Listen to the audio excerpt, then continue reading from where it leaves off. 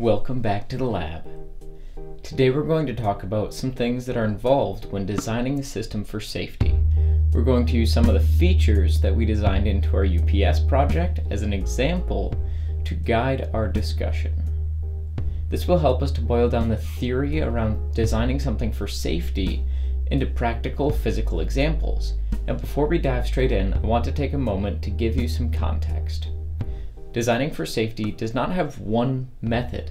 There's no universally correct way to ensure that every system will be safe, and safety is usually not the only priority when designing a system, though it is a very big one.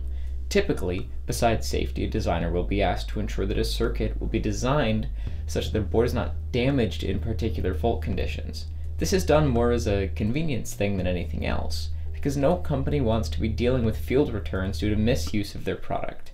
Therefore, reasonable misuse or abuse is usually considered when designing a system. The features that protect a system or design against reasonable misuse sometimes make designing for safety easier, and sometimes these are conflicting design goals. The guiding principles that surround designing for safety are not terribly complicated. It's the application of these simple principles where things can get a bit messy.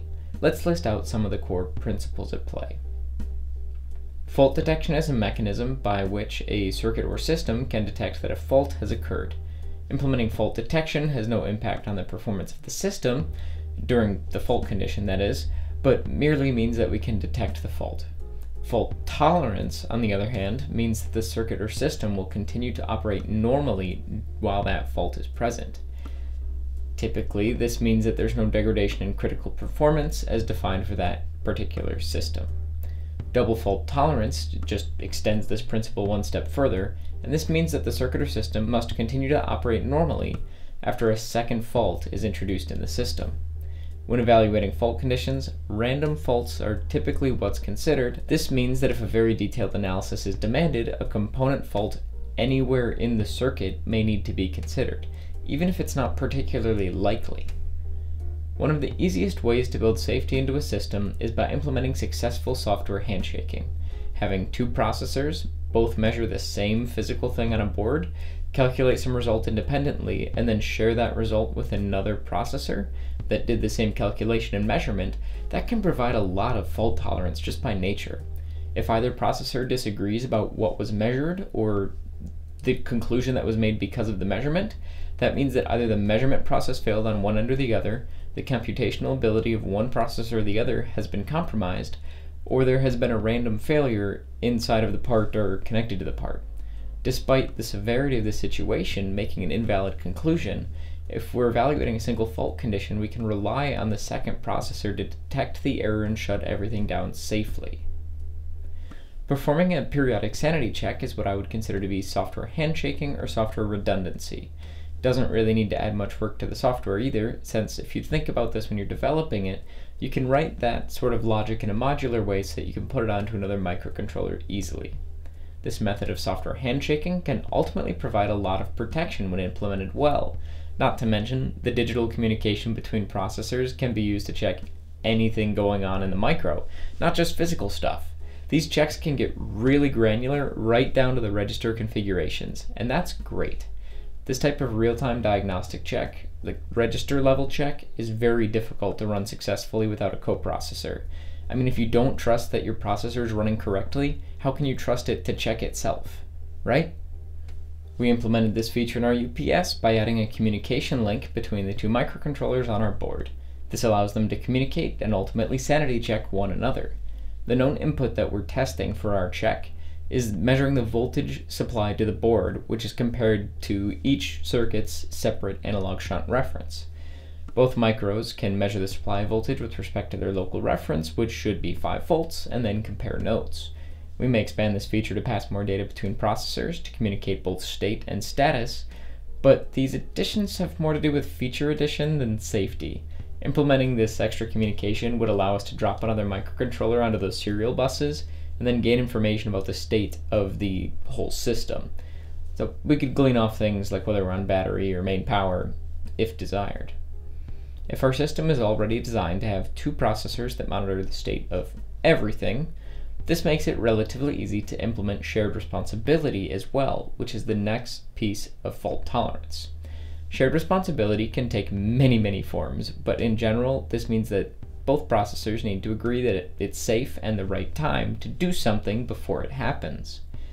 In the case of our UPS, we implemented shared responsibility in a couple of ways.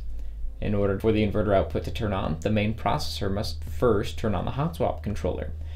Once this is turned on, then the second processor is able to turn on the boost converter, which goes from the low voltage to high voltage, and the inverter output stage, which ultimately generates the sine wave. Therefore, in order for the sine wave to appear, both processors need to be actively enabling something in order for power to get out of the system. Both processors have temperature monitoring of at least one subsystem that's under control by the other processor, and this means that both processors can detect thermal runaway of subsystems controlled by its partner.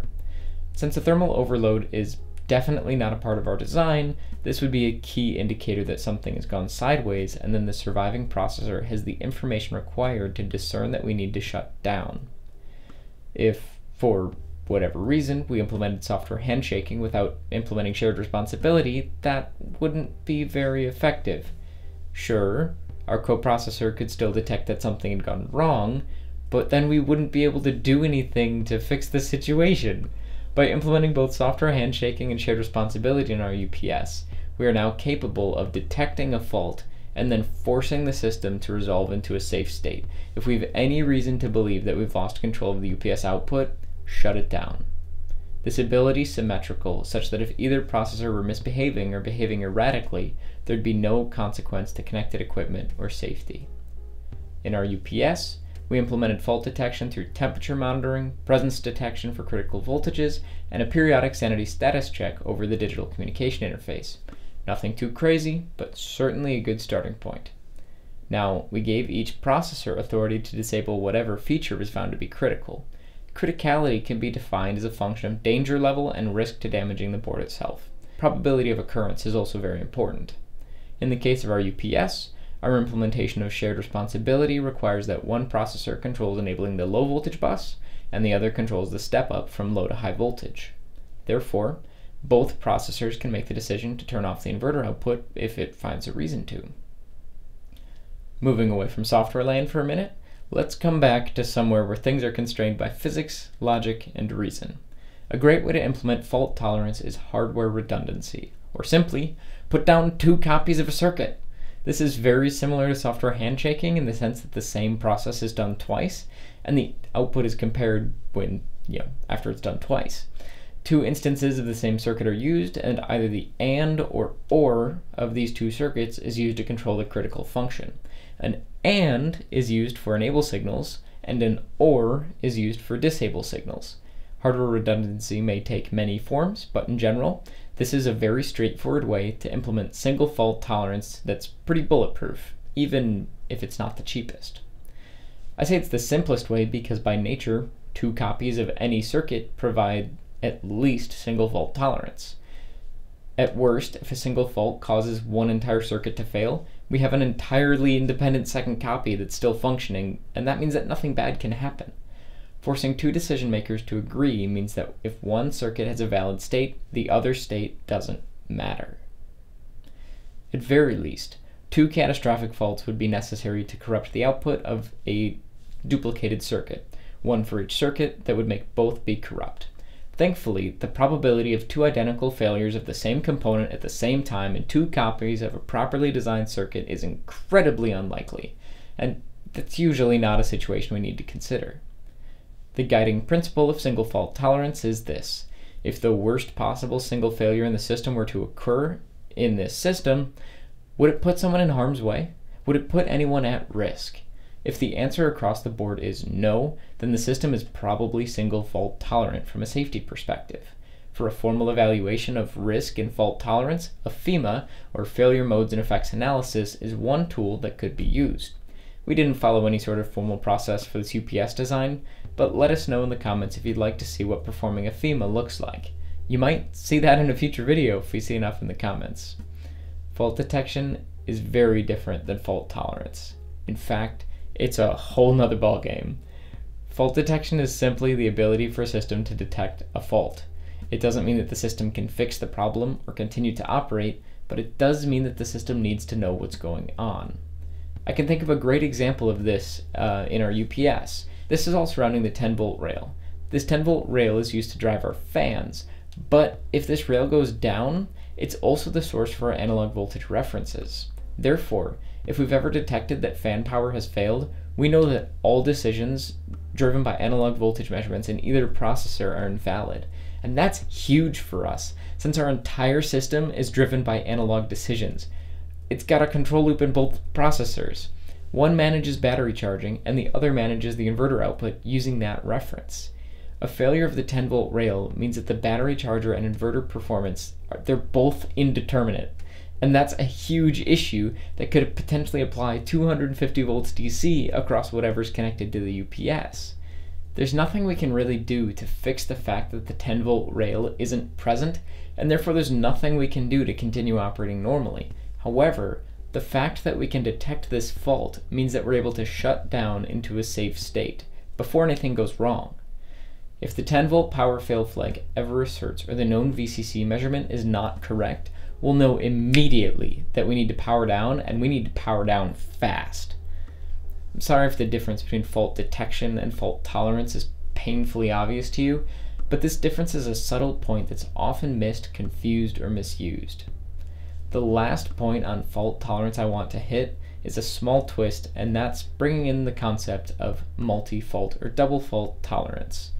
Take single fault tolerance, where we must be able to operate normally despite a fault, and now multiply that idea by 2 or 3 or 4.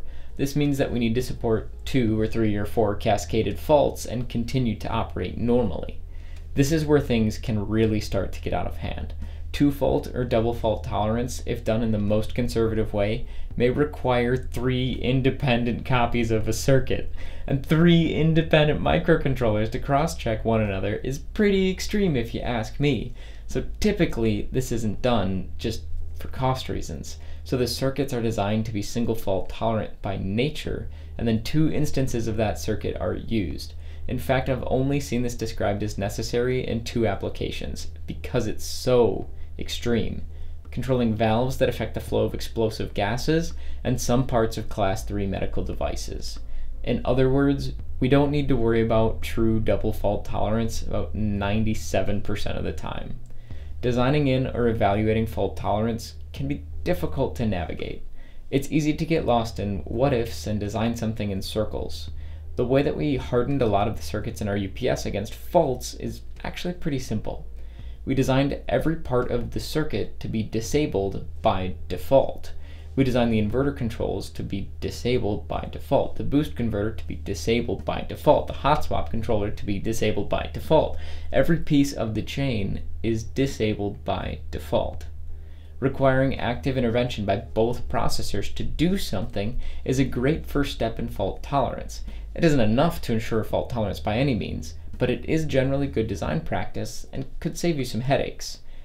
Disabling everything by default will especially save you a lot of headaches if a mistake was made, causing one link in the chain to be enabled by default, because every other piece of the chain will prevent it from turning on. Our final point for today is critical for applying everything that we've talked about so far: hazard time. How quickly does a circuit need to respond before a detected fault becomes hazardous? For some systems, we might need to react in minutes or seconds, and that's no problem. For other systems, we might need to react within fractions of a millisecond before a hazard occurs. Evaluating hazard time for your system is really important because this may drive key decisions about how faults must be detected and mitigated. If your system requires a message to get sent across a shared communication bus to mitigate a hazard, one needs to prove that that message will get across that bus fast enough without fail. When you have seconds to work with, easy. If you have 10 microseconds, a periodic ping that ensures communication is still active might cause the whole communication bus to be flooded with those pings, crippling the normal performance of the system. In our case, the primary hazard is electrocuting a user, but this risk is no worse than if a user were plugging something into a regular outlet supplied by the power company. Because of that, we mitigated all of our safety risks by using industry standard connectors and wiring practices, putting everything that was a larger risk than that inside of a giant grounded metal box. In other words, the fault tolerance is built into our system by design, and therefore our software doesn't really need to worry about managing safety critical faults. The redundancies that we built into the UPS are there to manage risk of damaging the UPS itself and not to really improve the safety of the device because, well, there's no risk to the user beyond typical household mains. And generally, the fault tolerance that we've built in will improve the reliability of our device. The concept of fault detection and fault tolerance, hazard time, and mitigating faults is easy to get lost in. However, in the case of our UPS, I feel like we've adequately protected the system while keeping the safety functions on our boards pretty reasonable. We ultimately boiled down our implemented features to good design practice, a couple independent voltage references, temperature monitoring, and periodic communication between our processors. These features aren't strictly required as a design function for safety, but they will be critical in ensuring that everything is going smoothly within our UPS, potentially extending its life. We're well on our way through the design phase for our inverter, so subscribe to be notified of our future videos, where we'll talk about how to implement a PID controller and design a DC-to-DC isolated push-pull converter. I think that fault tolerance and safety are great, and if you think so too, let me know by hitting the like button on this video or leaving a comment letting us know what you enjoyed. Most of all, I hope that you learned something great today, and I hope to see you again soon. Thanks for watching EE for Everyone, and thank you for staying till the end. Bye!